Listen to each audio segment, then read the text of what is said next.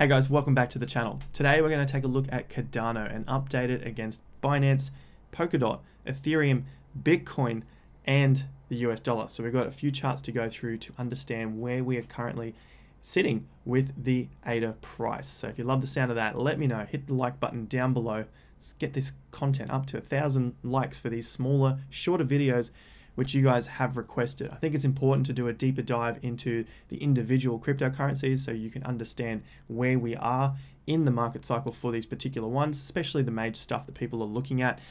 And we've got a lot of altcoin gem videos as well on the channel, so go and check those out. But today we're going to dive into a particular crypto, Cardano, and focus on that. So subscribe to the channel, nearly at 110,000.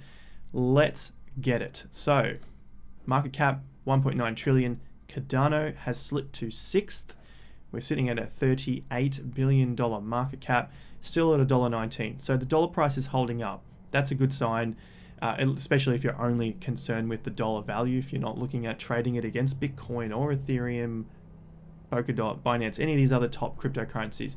Essentially, the idea there, and a lot of people do ask, is that you want to be reducing your risk. The rest of these cryptocurrencies, all 9,161 of them are riskier than holding Bitcoin, or at least that's the way the maxi see it, and not a maxi, but I also see it that way.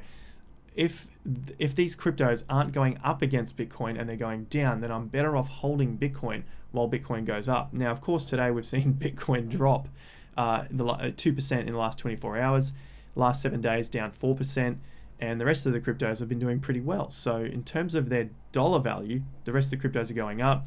XRP's had a pretty big slog, whereas Cardano down 4% in the last 24 hours. And on the week, call it break even. It hasn't done too much in the last week. Looking at Google Trends, Cardano is green, and it is getting a little bit of an upkick here in the last 90 days worldwide. The major one that I've seen is crypto at 84. Ethereum's moving up. NFTs are having a little bit of a spell of not much going on. They've just started to drop off, and we've talked about it over the last few days. Narrative shift. Generally, when masses are in here buying up their NFTs, thinking everything is going to go to the moon, that's usually the time of the top, especially when it's not the major cryptocurrencies like Bitcoin or Ethereum, where the institutions are buying them.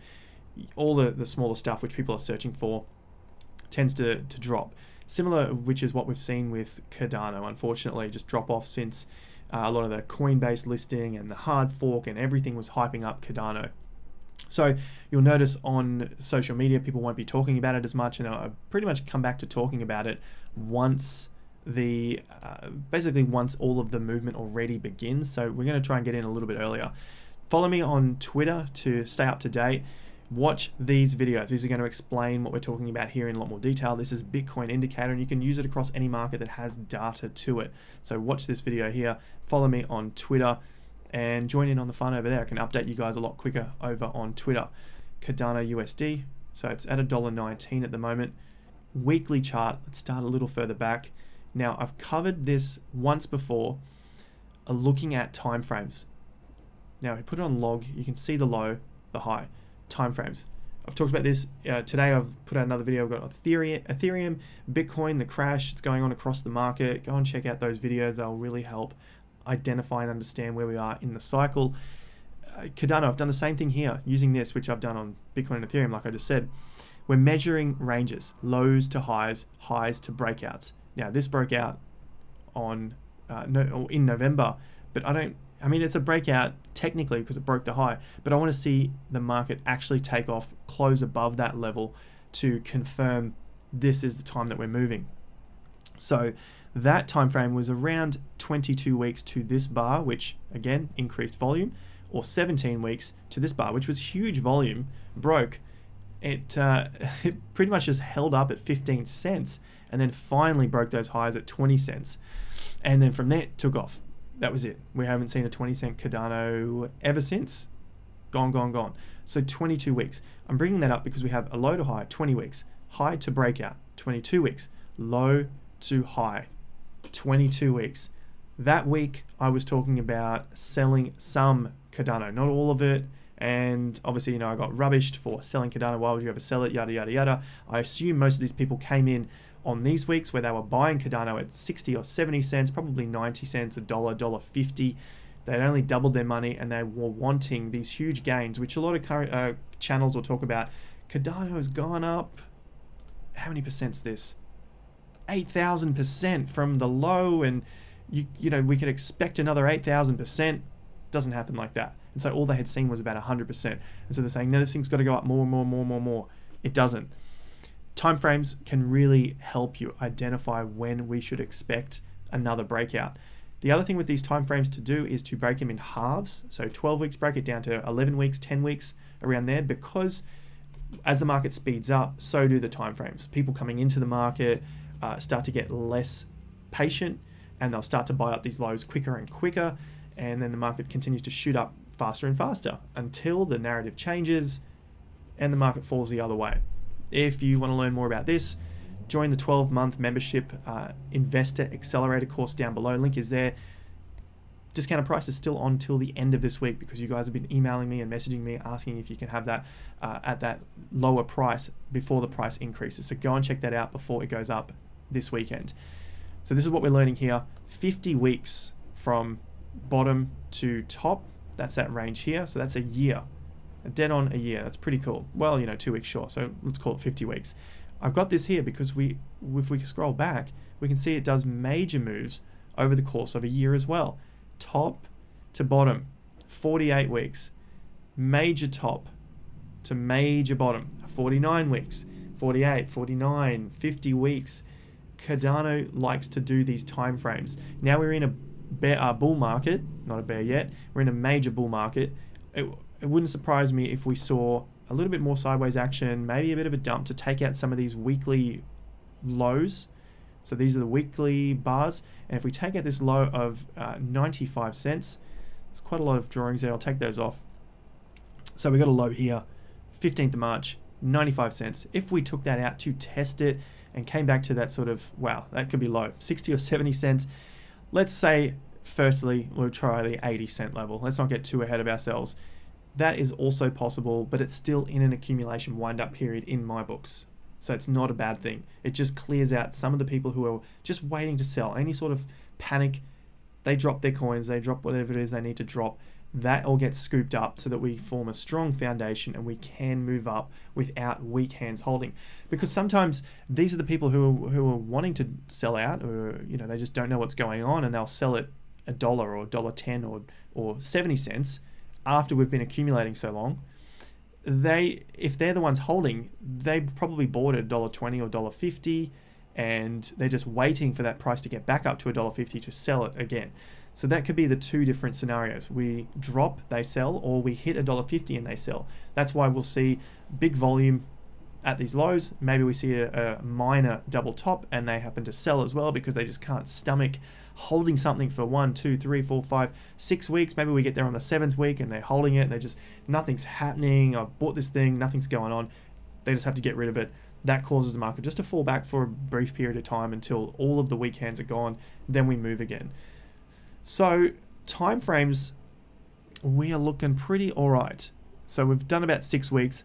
8 weeks leads us into another next week, week and a half from now. I've got 8 weeks because we've seen these sort of patterns play out, and I'm just using half time frames. So 17 weeks from the low to this first high, and then 29 weeks to the price high. So I've got one high here because the market didn't really go above. It didn't really go above this first high. So this first high was at around 10 cents, and then it only moved to about 11.5 cents. So it barely went above it, didn't close above it. So I really consider this as the major stopping action. This stopped the market because the market couldn't move anymore. So that's why I still measure both to understand the time frames. 12 weeks down, 5 weeks up. So we had another big move here, 12 weeks down. And what am I looking for here? Potentially sort of 8 to 22 weeks. It's quite a big time frame, but that's the way it works. You've got to just measure them, keep it in mind, see what's going on, and then understand what it is that could potentially come up from this point and how long we have to go in that move. So again, with these 22 weeks, I might break those down as well. 12 weeks down, 20 weeks up, 22 weeks up, half of 20 and 22, you know, somewhere around 11 weeks, 12 weeks. If this is all starting to sound like a bit too much, don't worry, just practice it on charts or on markets that have some data, and you can start to work with these numbers and you'll see patterns continue to play out. So 11 weeks, if we measure that from whichever low comes in, currently it's this low, boom, we move it up from there. 11 weeks from this top to top breakout gives us somewhere around May. So we've got a few dates to play with here. That's why we're still looking at this as accumulation on Cardano. Maybe we'll get some fake outs, some breakdowns. Maybe that's just good buying opportunities. I'm looking at a 50% level of 80 cents. So this is the price targets now. Take that off log. Major low to major high. 50% level is the 80 cents. If we don't make it that far, which is quite down there, I'll use the fib. So I'm just going to grab this fib under all of those tools. Look, somewhere around these levels, because this was the next breakout period. So I've got a low here, and that brings us to about 83 cents. So it doesn't really make too much difference whether it's at this low or this major low. The 85 cent level is the 50%. Now the 61 is at around $1. We've tested that already, but we're not seeing any volume come in either. Volume is another big thing here for Cardano.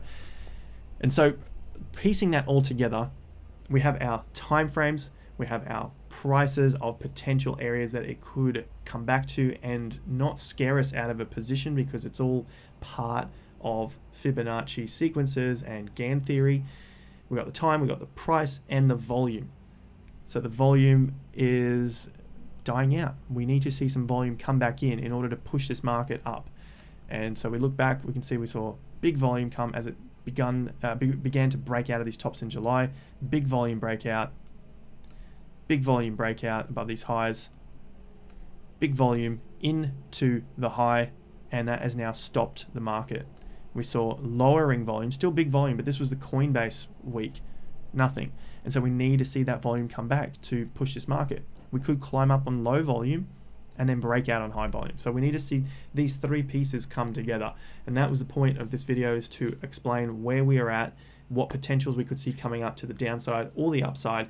And if we actually get a solid breakout, I want to see volume, and it could take a few weeks if it plays around like it does on Ethereum. So we got a breakout here on high volume, but it took another 1, 2, 3, 4, 5 weeks before it closed above it. So that's another thing to keep in mind. They're all the factors coming into a trade on, well, this is on Cardano, of course, but you can use this across any other market that has data. Now, if you don't have enough data, this isn't going to work, and those are highly speculative plays. But we're looking at Cardano today. Thank you once again for joining me on another video. I hope you enjoyed that and you found some value from it. If you did, hit the like button, subscribe to the channel, bell notification icon. Join me on Instagram and Twitter, daily Q&A on Instagram. Join us for polls and news on Twitter. Investor Accelerator course going up this weekend. Get a link to it down below in the description before the price increases. That's it from today's video. Thank you once again, guys. I'll catch you at the next video. Enjoy your altcoin gems and your pumps and your dumps. Remember, your funds are safe, and I'll see you at the next video. Until then, have more fun to get more done.